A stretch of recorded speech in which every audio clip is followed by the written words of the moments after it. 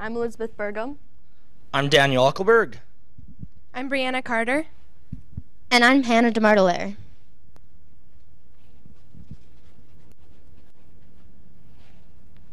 Mary had a little lamb, little lamb, little lamb.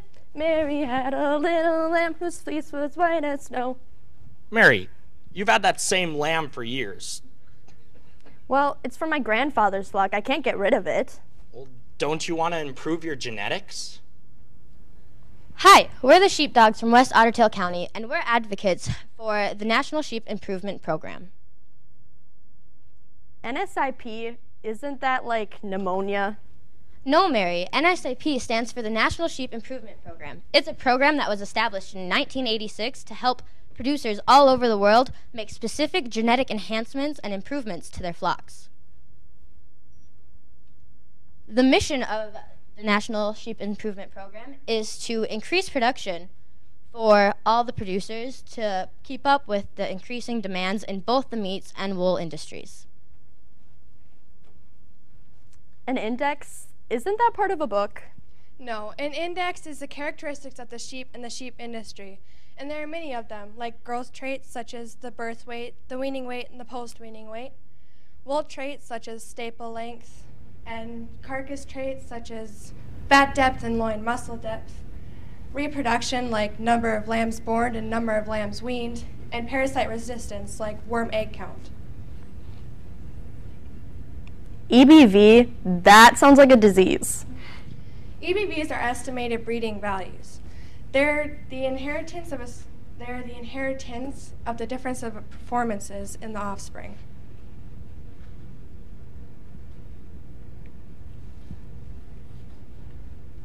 So Ram A has 2 positive traits, and UA has no positive or negative traits. When they have twins, each lamb will have 1 positive trait, and it will increase the flock numbers. Ram B has 2 negative traits, and UA once again has no positive or negative traits. Each lamb will then get 1 negative trait, and their flock will not increase as well. EPD, I thought we were talking about sheep, not the stock market. Mary, we're still talking about sheep. Expected progeny differences are the inheritance of a trait specifically bred for that trait. So, is the use of the National Sheep Improvement Program actually progressing? Of course. They've made multiple advances in many breeds, including the Targhee and the Suffolk.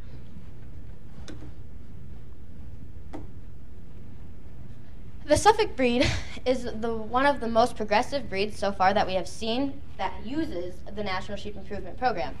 Within the past 10 years, we have seen many different improvements in different areas within the Suffolk breed, such as weaning weight and post-weaning weight averages. In 2004, the weaning weight average was 7 kilograms or 15.4 pounds. But by the year 2014, the average went up to 18 kilograms or 39 pounds and 6 ounces, which is an increase of over 25 to 30 pounds. That's huge. And the post-weaning weights average in 2004 started at 18 kilograms or 29 pounds. But by the year 2014, it went up to 40 kilograms, which equals 88 pounds. That's over 60 pounds in difference. That's huge. Also, another area of improvement in the Suffolk breed is here with the loin muscle depth and the fat depth. And as you can see, in 2004, it starts about equal, a little bit under 0 millimeters. Not very good. But by the year 2014, there's a drastic decrease in the fat depth and a massive increase in the loin depth, which makes for a better product that's more desirable for consumers to have and eat. So, what kinds of breeds are making progress? Well, the Targhee breeders are making progress because they're willing to accept new technology and use it to improve their flock numbers. In this graph, it shows that the fleece weight, or FW, has increased greatly, and wool is used, so they sell it per pound. So when it increases the weight, that means that the buyers are buying it for more and the producers are getting more money for it. So they want to continue growing those sheep. The FD, or fleece diameter, has not increased or decreased, and that's what you want it to do, because if it gets too thick or too thin, it's not usable for consumers. The staple length has increased a little bit, but you don't want it to go too far up and down. The length means that there's going to be more wool on the sheep and it's going to be longer, so you're not going to have as many sheep for more money. So what is... Before you ask, NLB is the number of lambs born. So from 2004 to 2014, this shows that the number of lambs born per ewe has increased greatly. So that means there are more lambs in the flock.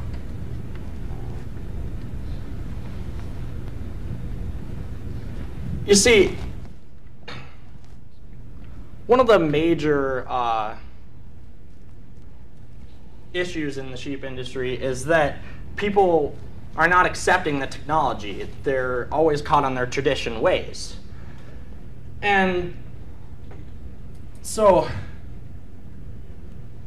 it's like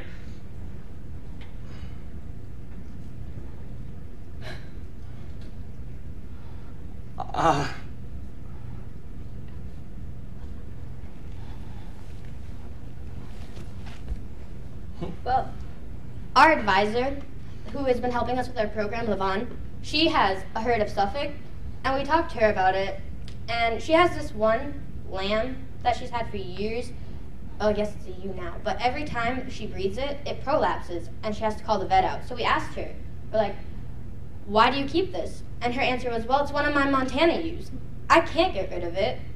But then recently we spoke to her again, and she talked to us about how she has finally accepted the National Sheep Improvement Program, and for the past 3 years she has been buying her rams from a producer that uses the National Sheep Improvement Program, and she's just so happy with the way her flock has turned out.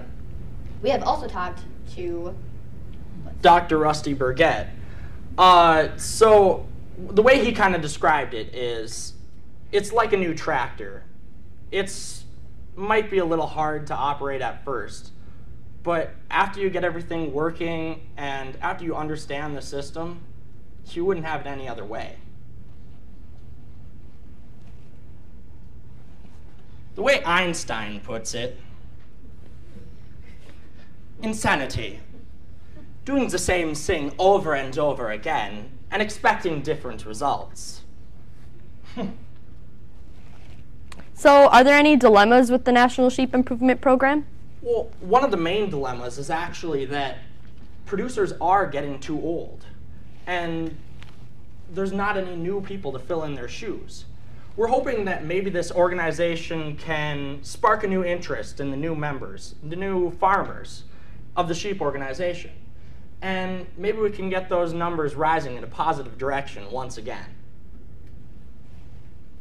As you can see in this graph, the breeding ewes and the lamb crop went from somewhere around 7.5 million down to 3.5 million in the last 30 years. That's a drastic drop. You see, the lambs per 100 ewes always stays at about 100 on this graph. Well, 50 years ago, it wasn't uncommon for the Targhee breed to have like triplets or quads when they were giving birth. Nowadays, the new norm is singles or twins. You see, we're actually breeding for singles, because when we go out and buy a sheep, we're judging just on appearance. It's an on-site buy. You don't go and look at the genetics. So how am I supposed to be able to tell if it has twins or triplets? Generally, the best looking sheep is a single because it got the most nutrition as a child. See, singles those aren't desirable. I mean, you want doubles and, yeah. to improve your flock.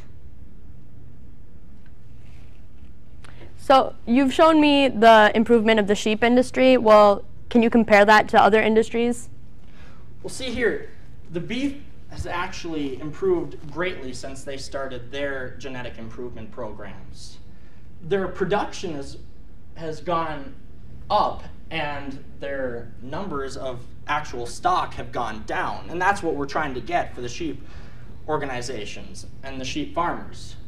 Because overall, you want more meat per animal, and that makes it a more efficient crop for you. So why does the National Sheep Improvement Program actually matter? Well, Mary, the National Sheep Improvement Program matters because the sheep industry needs to learn how to keep up with its competitors. The UN has set out a prediction that there will be a 73% increase in demands for proteins by the year 2050.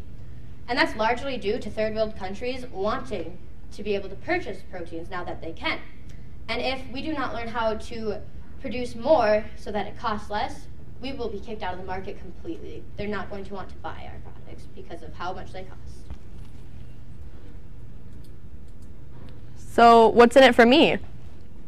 Well, being a student that gets paid less than minimum wage, I want the most bang for my buck. You know, I don't want to go out and buy a ram that throws singles and run-of-the-mill singles at that. I want something that has good genetics, something that can throw me good kids and throw me twins and maybe even triples, so then I can improve my herd. Not to mention how easy it is to set up your flock on the website. You see, all you have to do is fill out this sheet right here.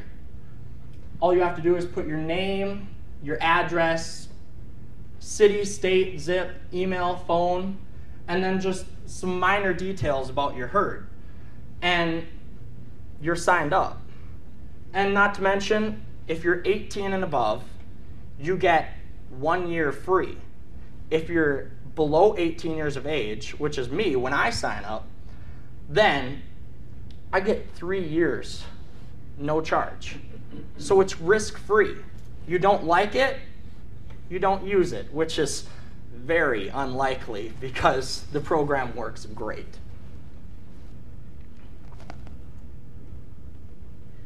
So we went to North Dakota State University in North Dakota, Fargo, North Dakota, and talked to the director of the sheep program up there because it's such a great sheep program. His name is Dr. Rusty Burgett, and he was also the NSIP chairman. So he gave us this wonderful presentation on the National Sheep Improvement Program to help us with our project because he thought it was very important to get the word out there about the program. We also talked to Dr. Rusty Burgett and Mary Sorensen from NSIP also about why they thought that people weren't joining. They said it was because people thought it was too much paperwork and there weren't any interest in it.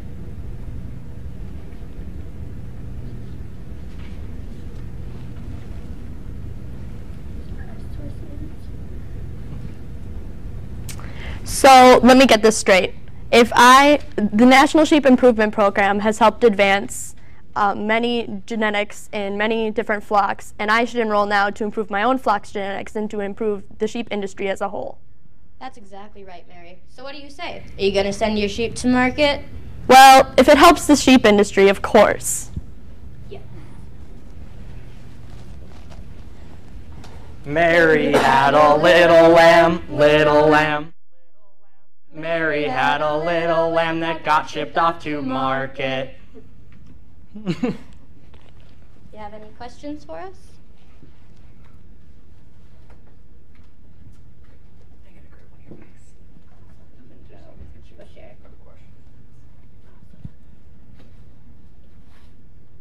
Hi, Mark Hammerlink with the Minnesota Corn Growers Association.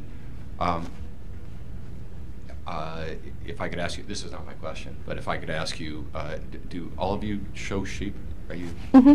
Us three show sheep. These three do. I am, I'd like to participate in like the vet sciences areas because that's where I'm going into for college next year. And so when they said they were doing one on sheep, I was like, well, since that's going to be my profession someday, I'll be your fourth person. Sure. So that's leading into my question, and that is, how do you think that 4-H and the whole concept of showing sheep is helping or inhibiting the NSIP?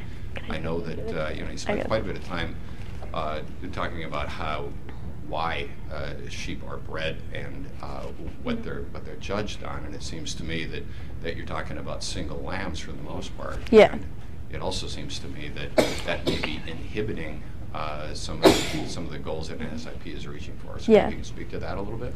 Yeah, it actually can. See, showing sheep is great because it sparks an interest in young youth, and it's part of the reason why the sheep industry is still alive today.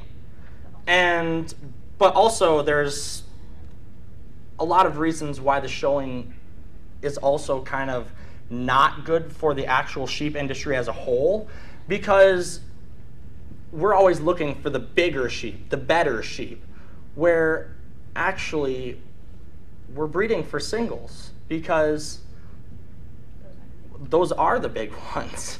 They get the most nutrition when they're younger, and if we keep breeding for singles, eventually we might not get twins or triples. Okay, so I need to follow up on that. Do you have suggestions for the way that sheep are shown? And do you think there should be other criteria that aren't there now? Yeah, there. Because with the I got Mike, but with like the EBVs, those are judged. They do judging. I know in FFA they do judging where they look at EBVs and you compare, and those aren't always the biggest ones. So you should look at the estimated breeding values, and then that should be another criteria that would be a good addition to just the showing. But one of our extension office, we were talking to them, and they said that a lot of it is like a beauty pageant for showing, so it's not really on breeding itself. But yet again, in that retrospect, there's also ways that, I mean, if we all judged 100% on the EVP or EPD, then EBV, then that's not great either, though, because then we could just go out and buy the best EBV also. I mean, anybody can go out and buy great paperwork, but I mean, so in that retrospect, it's okay to have a little bit of a beauty pageant, but we got to remember where the sheep industry started from also. My question to you is part of this program, and maybe I missed it, but has a lot to do with your mentor. So I'm wondering if you could tell me a little bit more about your mentor, the thought-provoking questions that you interacted with your mentor on to help you further your research with your presentation. Okay. We do have a lot of sheep producers in West Otter Tail. What else did we do? We also talked to Darren Bauk, who is a big sheep producer around here, on why he doesn't use it. See, the main reason he said he doesn't use it is because he thinks it's too much paperwork, but as you can tell, it really isn't. So there really aren't any reasons why people shouldn't be using it. They just come up with reasons. So Darren's response to why we asked him why he didn't use it basically made our presentation on why we need to convince people to use it, because they don't realize that when they do get started in this program stays forever. Like, you can pass it down to your grandkids or anybody who wants to inherit your farm. All those records stay. And, like, I don't know, I think that's pretty important to have.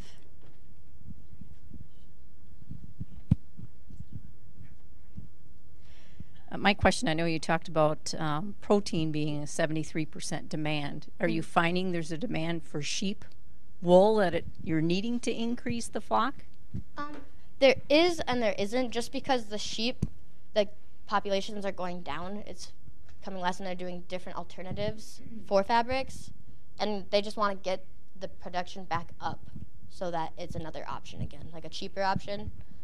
Because if you've ever seen like sheep wool stuff in the stores, how expensive is that compared to the fake wool that there's right next to it? What are you gonna buy? Mm-hmm. And so they're trying to look for a way to make more, to sell for cheaper, better product. I'm sorry, I talk with my hand. It's hard. I'm Amy Smith. I'm one of the Ag Ed faculty members here at the U. As a former sheep producer, I had my own extensive record-keeping process and system. So I'm not sure that I'm convinced of the value, and I guess what's the cost as a producer? Like, is there a... For this? Mm-hmm. The first year is free. So what's it after the first year? It depends on your flock size. I think it was like. Is it on there? Yep. All right. So if you have a flock of 1 to 20, it's $50. 21 to 35, 100.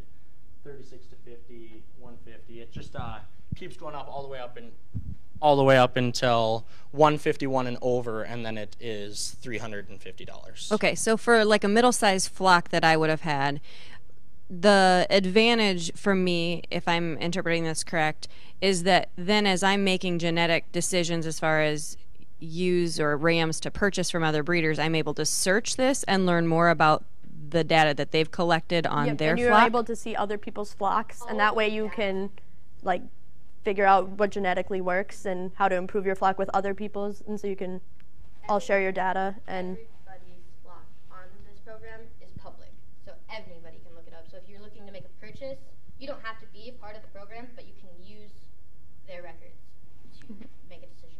Gotcha. Okay. So then I guess the second question is, with the cost of that participation, and again, it's not huge, I agree, but with the demand for lamb and the kind of lower price that you receive for wool, is that something that you as producers, do you raise your own lambs that you show, or do you purchase lambs to show? Yeah, I raise my own lambs. Can you talk through kind of your mental process for like whether that's a value that's how you determine whether that's a good investment or whether you're not going to recoup that money? Oh, well, it's definitely a good investment because, I mean,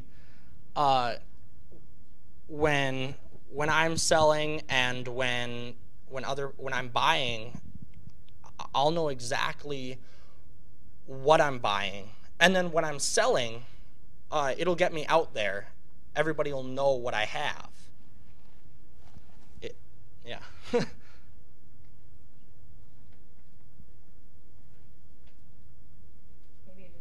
Last question. So have you, the individuals that have sheep, have you signed up for NSIP at this point? It sounds like it's free for the first 3 years. Yep. Yeah, I have. You're a participant? Yep. Okay. I lease my sheep from my uncle and my cousin that live up there somewhere. And so I don't actually own my own sheep, but I do lease them, and I have talked to them about why they don't enter it, which they didn't give me very good reasons for why they aren't in it either, but I know they don't do it. But there are plenty of people that are in it and feel that it is a good program too. And by doing this presentation for people like in our county, and we're hoping to get it out there and try to get other people more involved in it so the industry can improve. And there's obviously a lot of individual gains that you can get from this program, but the main gain that we're trying to do is for the sheep industry as a whole. Mm-hmm.